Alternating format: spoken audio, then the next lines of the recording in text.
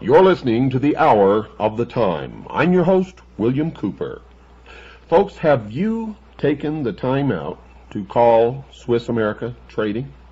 If not, do it right now. Listen to what I have to say and then pick up the phone and do it right now. You can make your call during the musical lead-in to the rest of our program for tonight. It won't cost you a thing, and when you see the information you're going to get back from Swiss America Trading, under no obligation, I might add, you're going to be very happy that you made the call. Swiss America Trading has stuck by us all through these trying times. You know, you people out there don't realize what kind of controversy this program stirs up. You don't hear the attempts to discredit this program and try to get our sponsors to abandon us. People have called Craig Smith at Swiss America Trading. They have tried to get them to abandon this program because of the information that we have disclosed, and some of the names of those people would amaze you, would absolutely amaze you, and maybe at some later date we might decide to disclose that, but right now we're not going to. The radio stations that broadcast this program also receive phone calls and letters, usually anonymous, with the end of trying to make them drop us. Swiss America Trading has stuck by us this whole time, so has WWCR and WRNO, because all of these people understand the meaning of the information that this program puts out to the world. And they know how important it is that you receive this information. Now, I've got to tell you, we received requests to be sponsored by many other people, products, companies, and we turned them all down. One reason is because some of them wanted to sponsor us with the intention of restricting what we say. Others, we didn't believe in those products or those people or those companies and could not, in good conscience, recommend them to anyone. But Swiss America Trading is different. We check them out thoroughly. They've never cheated anyone. In fact, they've bent over backwards to make people happy, folks. They have many of the investments available that we've recommended on this show. They have some that we don't know anything about and have not investigated, and they have some that we do not recommend. It is your business how you invest your money, but I tell you this, if you don't make a call and find out about how you can protect your assets against the coming economic trauma, then I would say that you are missing a beat here. You're doing something that you're going to regret later. Now remember, you're under no obligation. You're going to get some free information that you're going to really be happy with. You're going to be glad that you had a chance to read it. Call Swiss America right now, 1-800-289-2646. That's 1-800-289-2646. Let the experts there help you find a way to protect your assets. Everything that you've earned is at risk right now. Everything that you own is at risk right now. Everything that you have an equity interest in is at risk right now. Call Swiss America Trading at 1-800-289-2646. That's 1-800-289-2646. Now, by protecting yourself, folks, you'll be helping to protect this program and freedom for the world.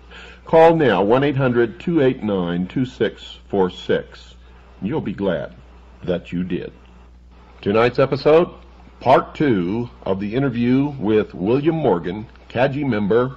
We have infiltrated the lodge, folks. Hear it yourself from the lips of a 32nd degree Freemason of the Scottish Rite of the Southern Jurisdiction. Well, as you probably already know, folks, we only use the very best music on this program, the hour of the time. That was U2, and I still haven't found what I'm looking for. You know, many of you write and ask why I let the music go on through the whole selection instead of fading it out and then bringing in the program. I do that, folks, out of sincere admiration and respect for the talent and the performance of the writer of the music, the lyrics, and of course those who perform. I love music, if you haven't guessed that already. Tonight is part 2 of our interview with William Morgan, and many of you are wondering if that's his real name. No, it is not. We protect CAGI members. We never tell anyone how many CAGI members we have, where they're at, what their names are, anything. None of that information is given out, not even to other CAGI members. Now, we use the code name or the pseudonym of William Morgan simply because the name William Morgan is significant in the past of the secret society called Freemasonry. William Morgan was murdered by Freemasons after having revealed, printed in a book, some of the secrets of the lodge, and this was done back in the 1800s.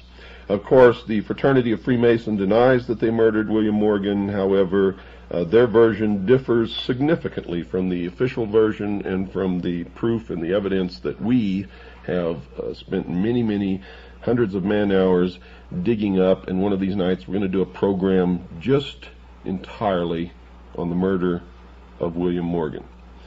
Will, welcome back to the Hour of the Time. Thank you, Bill. It's a pleasure to be here, and I'm really proud and happy to be here and doing what I'm doing.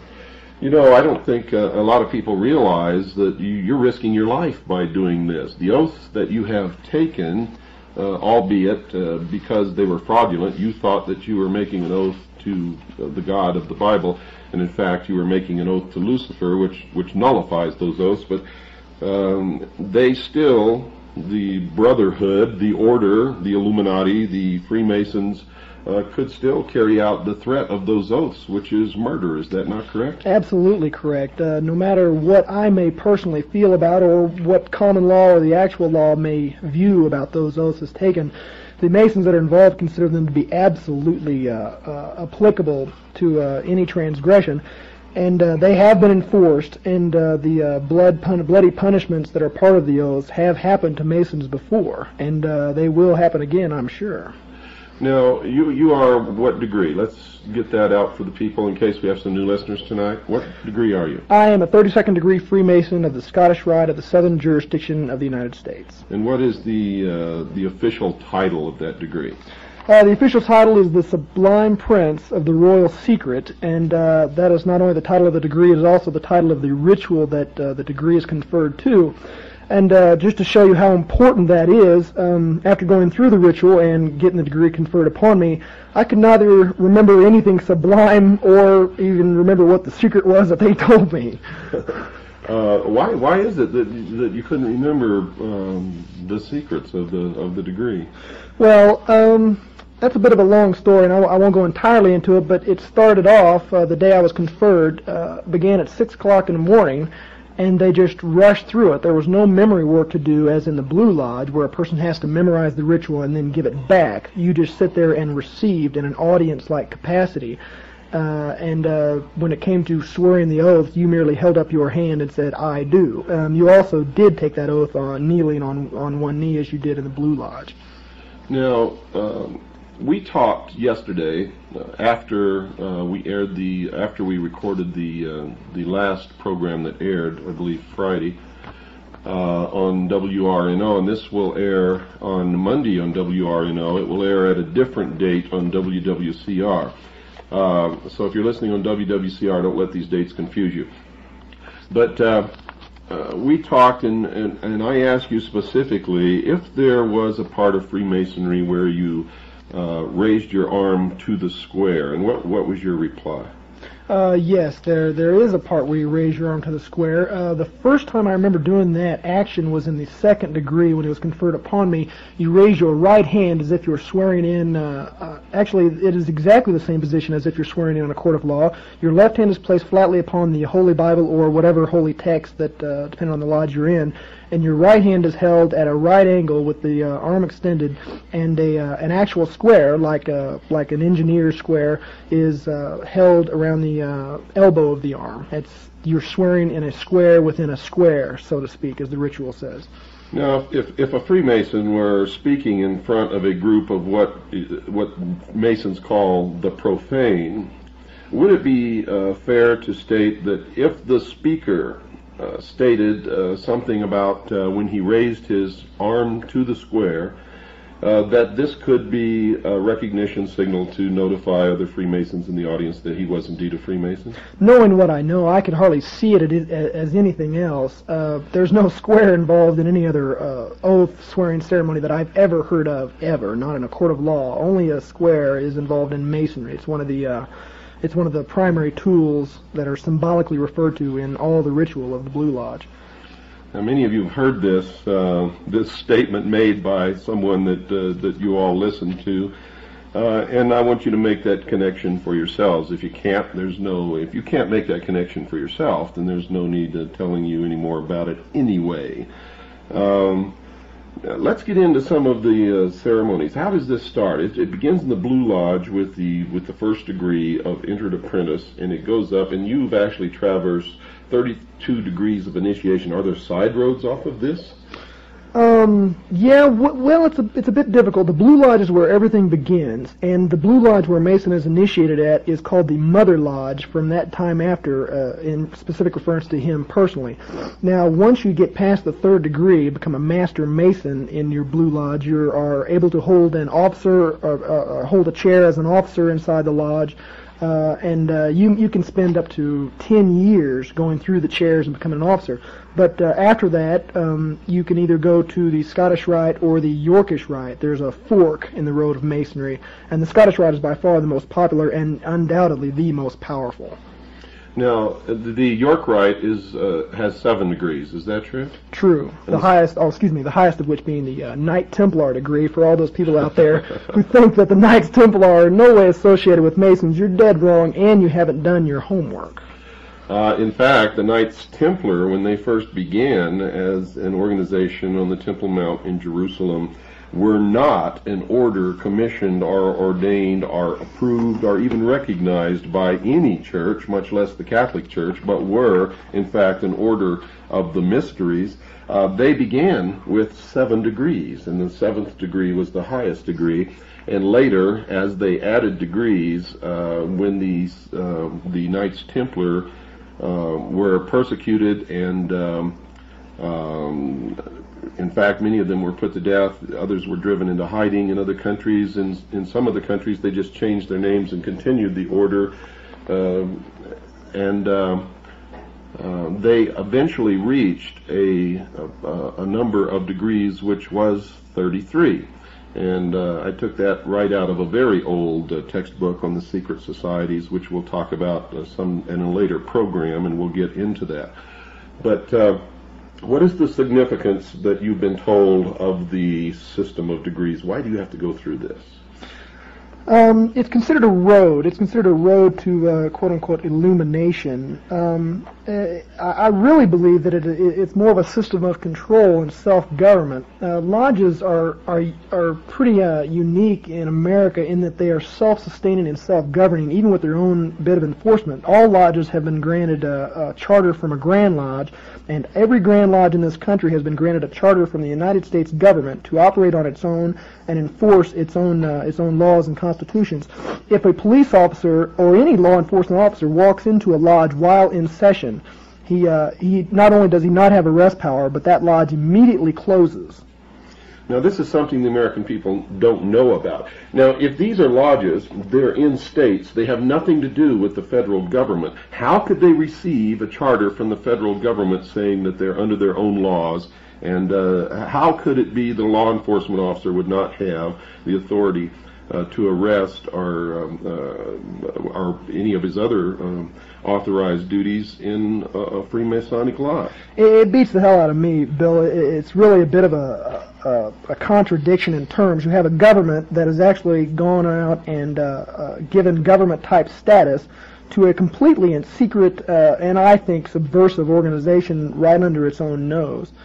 The similar thing can be seen in the Mormon Church and in other secret societies that are not nearly so famous as Freemasonry itself. The government has, by granting this charter, I believe, undermined its own stability as a functioning organization. Well, tell us about this charter again. Tell us again what you said before. I don't want anyone to miss this because it's very important. It shows how a secret government can be formed. It tells that these members of these secret societies literally have diplomatic immunity and can get away with whatever they want to get away with. Not only that, but they have their members sitting in the most powerful posts both within society on local levels, in local cities, local counties, and state governments.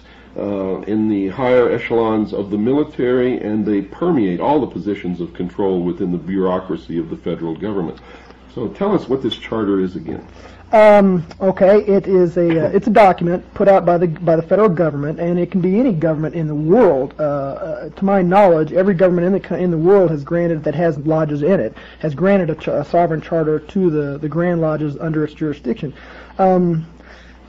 I really haven't done enough research to speak at length on the nature of the charter or what it exactly implies universally for Freemasonry, but I do know for a fact that a law enforcement officer, and we have many law enforcement officers in our lodge, from state troopers to policemen to military policemen, they're not cops when they walk into the lodge. They leave their power, their badges, and their guns outside, and they do so willingly.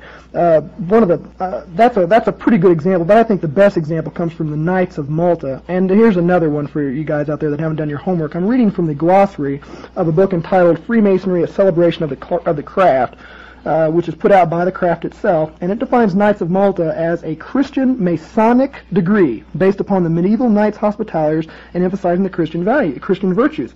Well, you can leave the Christian out of it if you like, but what's interesting about the Knights of Malta is they actually do have diplomatic immunity.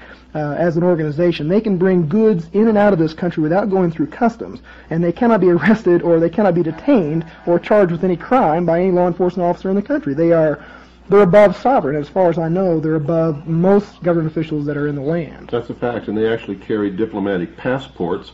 I know several people personally who are members of the Knights, the Sovereign Order of the Military Knights of Malta, and they carry diplomatic passports and they began as citizens of the United States of America.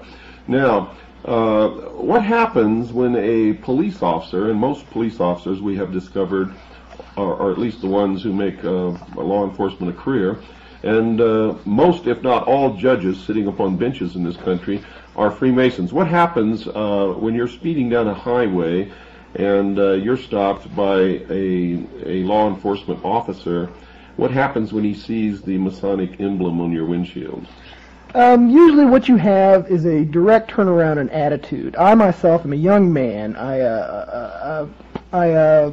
I get hassled by cops a little bit. It seems like they always have cop an attitude when they pull me over, but when they see the Masonic square and compasses on my car, and most importantly when I flip out my dues paying card, a card that all dues paying Masons carry, the police officer, well, let me just put it this way, I've never once got a speeding ticket or a traffic ticket or have even been harassed in any way when they have known that I am a Mason. It just has not happened. That is my personal experience. So the justice system in this country doesn't really work, and Freemasons are in effect exempt from the laws that the rest of us are supposed to follow. Is that true? Yeah, that could be probably construed as accurate, Bill.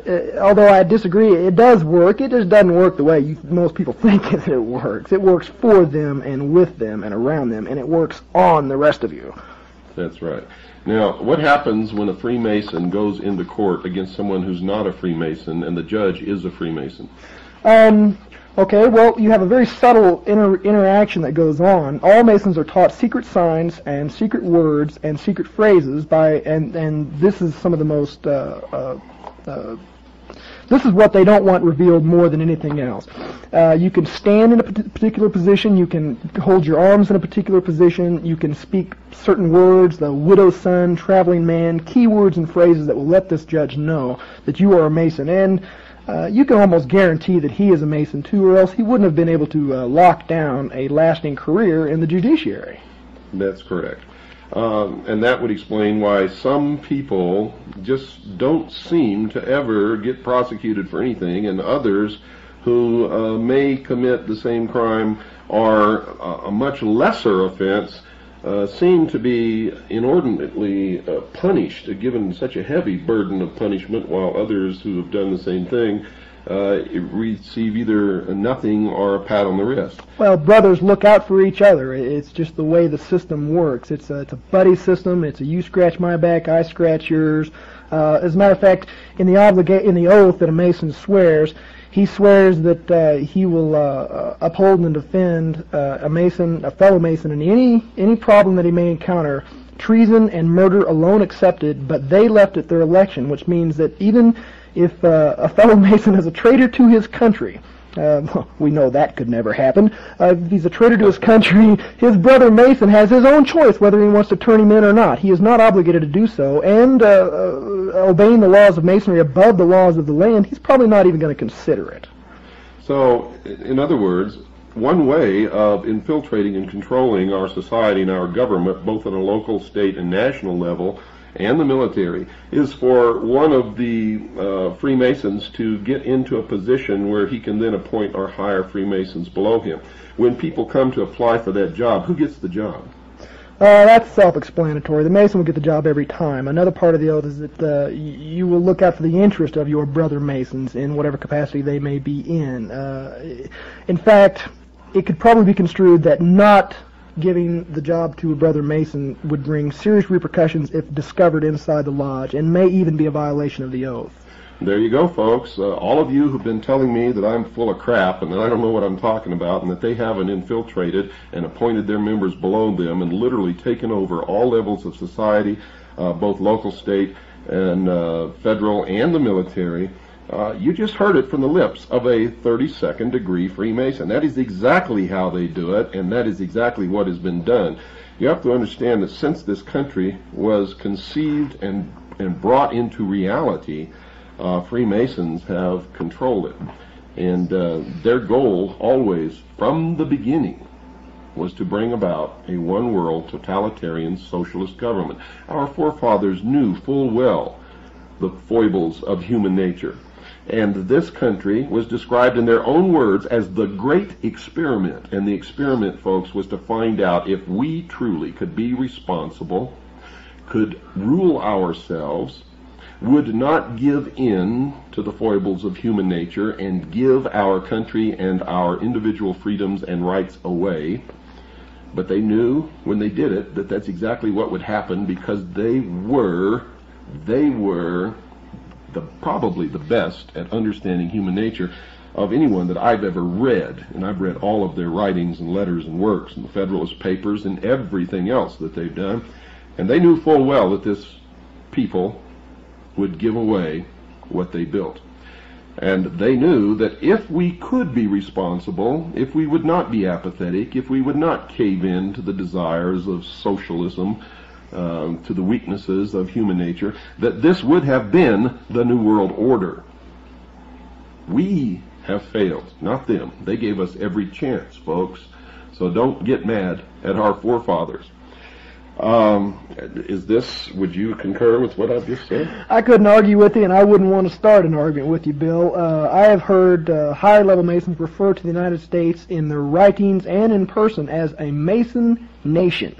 It is erected by them. If you look at the signers of the Declaration of Independence, if you look at the forefathers, you'll see who was involved at the very beginning of this thing. And I'm not saying that all our forefathers are bad or evil. They certainly are not. They created the greatest nation ever known to man. But some of them were Illuminati, and there's no denying that. The course that they set us upon was in the end self-defeating for us. Okay, folks, don't go away. We've got to take our break. I'll be right back with William Morgan after this very short pause. Hello, folks. This is William Cooper once again for Swiss America Trading. You know, as a Creedence Clearwater Revival. Before you accuse me, you better look at yourself. Boy, does that apply on this program. You Freemasons out there, all members of all the secret societies that are subverting the Constitution of the United States, the Bill of Rights, I call them cockroaches. I don't know what the rest of you call them, but that's what they are. They claim to be looking for the light, but every time you turn the light on them, they scurry under the sink, run for cover. It occurs to me that I need to tell you folks out there something. This young man who's on this program is a member of the Citizens Agency for Joint Intelligence, and there are literally hundreds of brave men and women all over this country and the world who are gathering information, bringing the truth out into the open. We are all working for freedom. It is the largest and most successful civilian intelligence gathering organization in the world.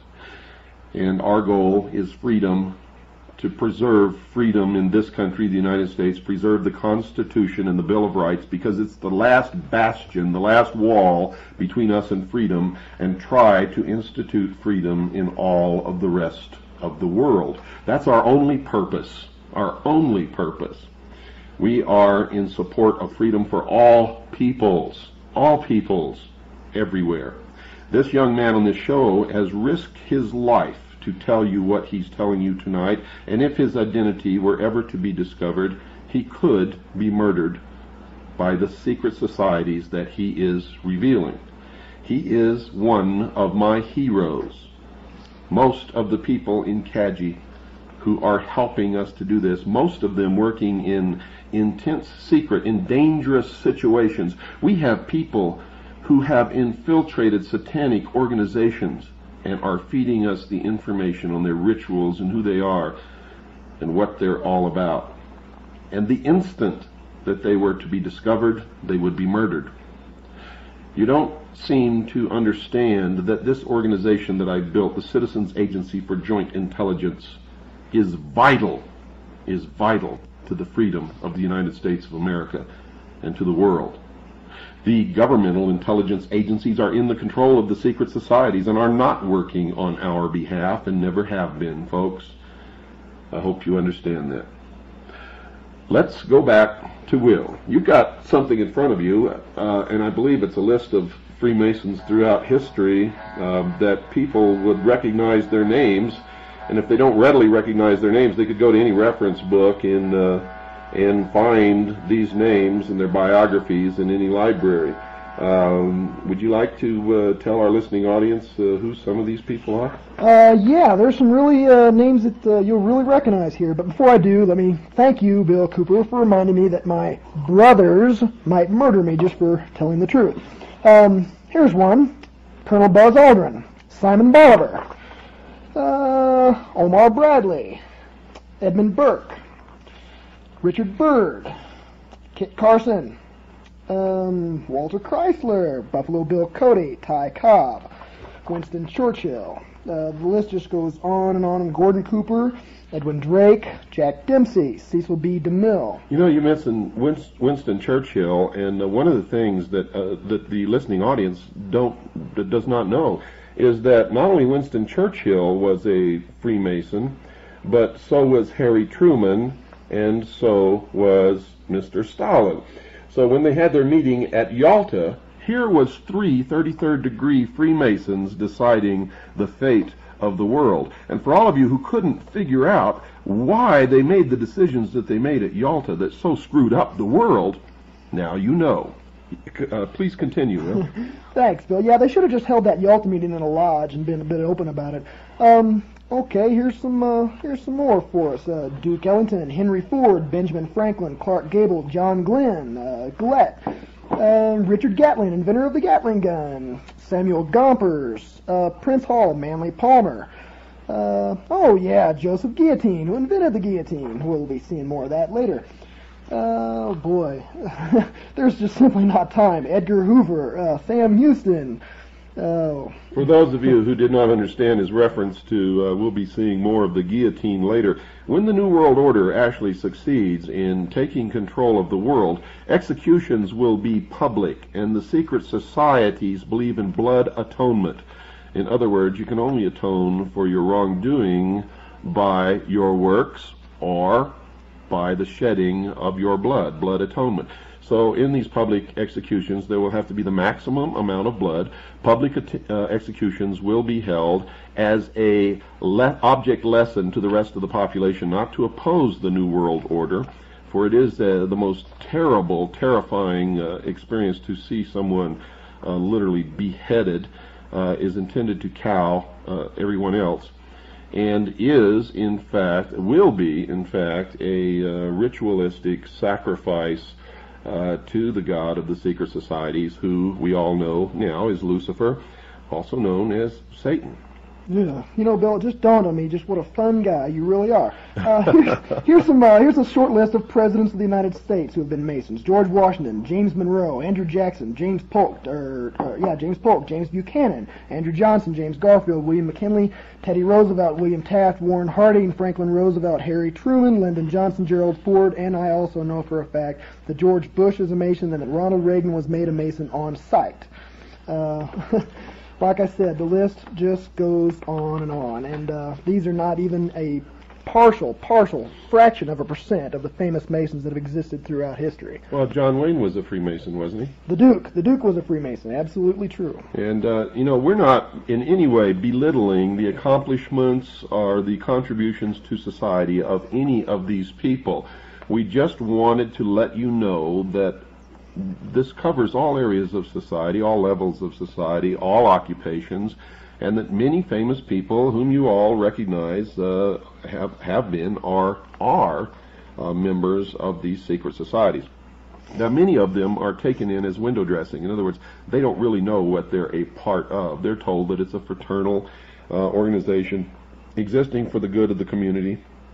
And of course, in any organization, if you can get famous celebrities to belong, that's a feather in your cap, because the public, for some reason, thinks that if a celebrity belongs to something, then there can be nothing wrong with it. What sheeple, what total crap. But that's the way people believe.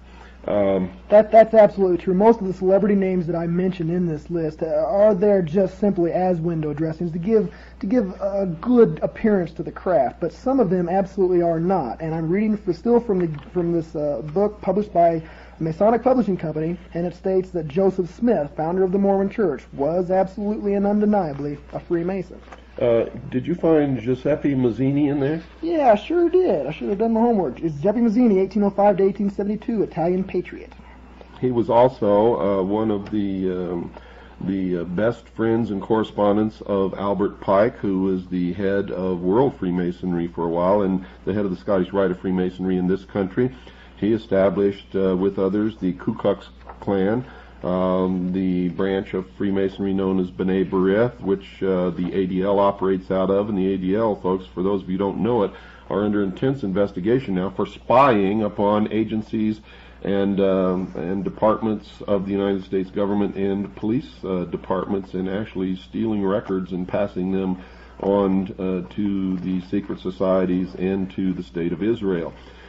So you'd really better wake up out there, and don't give me this stuff that it's the Jews, that it's the blacks, that it's this, it's that. It's not.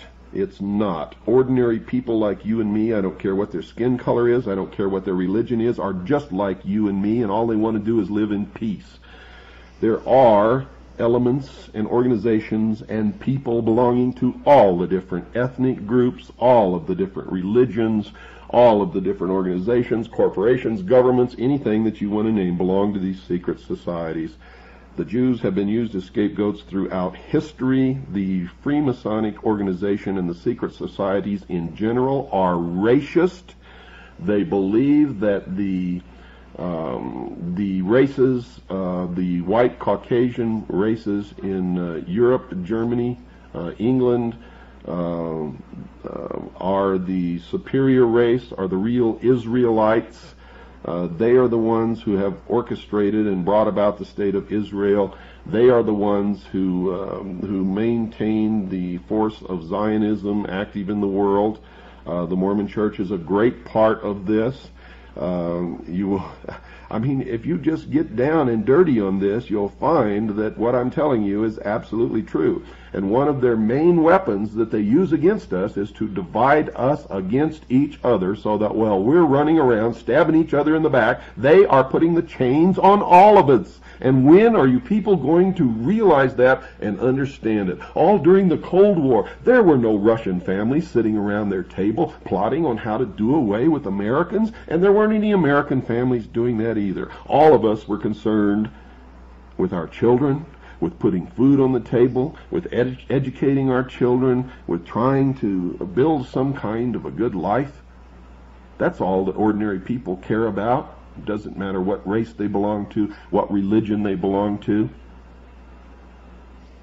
Bravo, Bill. If there's a lesson that the listeners can go home with, it is that. Stop this racist divisionism, come together and see the enemy for who it is.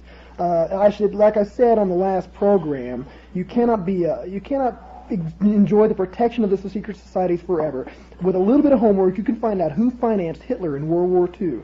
And anybody that knows history knows that as soon as Hitler got to where he was at in power, who did he initiate a pogrom against? It wasn't just Jews. He got rid of all the Freemasons who were the window dressing in Germany and in Austria, who put him where he was at and protected his interests. He zapped them. He nuked them. They were gone. They joined the Jews and the Gypsies in the concentration camps, and they were never heard from again. And to this day, many German Freemasons wear a small flower on their lapel in remembrance of that tragic event. You cannot enjoy that protection forever. You are doomed to fail if you depend on these people for your life. That's correct. And remember, the primary method that they use is this. Conflict creates change. They create the conflict that they know will bring about the solution that they want. They get it to appear as if the people are screaming for the solution, and then they give it to them. Something that the people would never have accepted in the first place. But remember, conflict creates change. They believe in the Hegelian principle of conflict resolution. You have a thesis, an antithesis, and the clash of these two creates the solution to the problem which they've been aiming for all along. Now, you also have to understand that controlled conflict creates desired results or change. So the method of bringing about controlled conflict is to have your people leading both sides of the conflict. So when you talk about Republican or Democrat, forget it. At the highest level, they're both the same. When you talk about populist versus communist or whatever it is, forget it. At the highest level, they all belong to the same organization. When you look around in the Patriot movement, remember, most of the leaders in the Patriot movement are on the same side and belong to the same organizations as the leaders of the secret societies that are trying to destroy this country. The conflict between the two, which they are trying to create now, will ensure the destruction of the Constitution, the Bill of Rights, and then they will step forward with the answer. 1,000 years of peace under the United Nations. But you're going to have to make concessions to get it. You're going to have to give up your freedoms, your individual rights. But they will protect you. If you buy that, folks, you are indeed a fool. Does this confirm what you've discovered in your quest for the truth? It certainly does. It is history repeating itself with empty promises of nirvana and utopia on earth that has never come true, and you always have to be the one to pay for it. Always. It's just, these people do not believe in a fair fight. They do not join a race that they have not fixed. They don't take those kind of risks. Okay, you've got about 10 seconds. If you had the ability to say something to the American people and to the world, what would it be? It would be to wake up, folks. Look, you've got an enemy out there. They're coming together, and there's a convention of Southern Baptists that have come against the Freemasons, meeting in Houston in 15, 16, 17 of June of this year. I suggest that you look into that. That's right, folks, and good night. Thank you, Will, for being our special guest and for putting yourself in danger for all of the rest of our freedoms and for freedom of the world.